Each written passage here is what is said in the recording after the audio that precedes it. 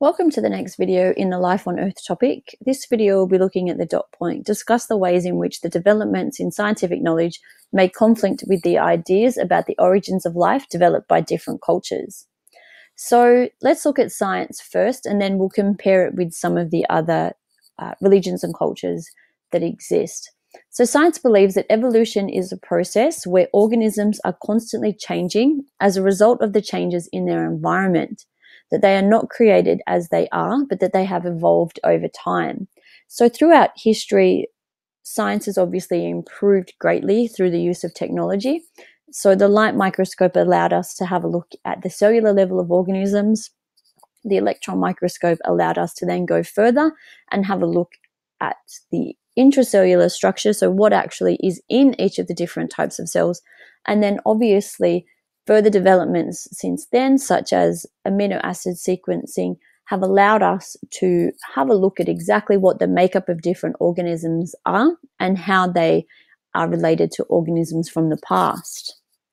So let's have a look at some other cultures or religious views on the origins of life. So firstly, Christians.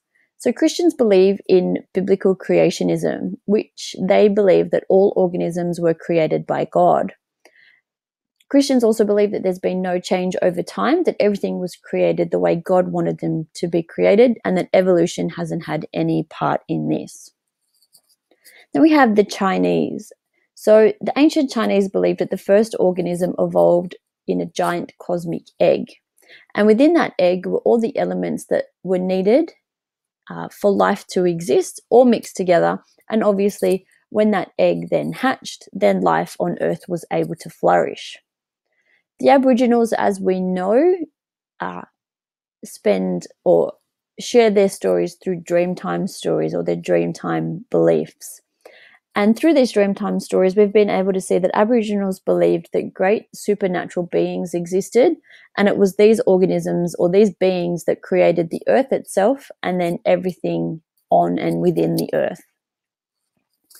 Next, we have the ancient Greeks, and Aristotle was, as we've already looked at Aristotle or spoken about him with his theory of spontaneous generation. Aristotle believed that the whole universe had a level or levels of hierarchy, that everything from a rock all the way through to God fit in to their little niche, and that's sort of how life all fit together.